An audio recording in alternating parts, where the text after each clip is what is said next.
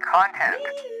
Hello YouTubers, this is a noobifier on the 30th of June 2022 CIG release Inside Star Citizen, which is a patch report about 3.17.2. Here's what you need to know. Star Citizen 3.17.2 is coming and Jared wanted to talk about it. There's some new variants of heavy armor, which are camo, white, and red. There's a special backpack that's designed just for salvage, and there's an old spacesuit, Subflare.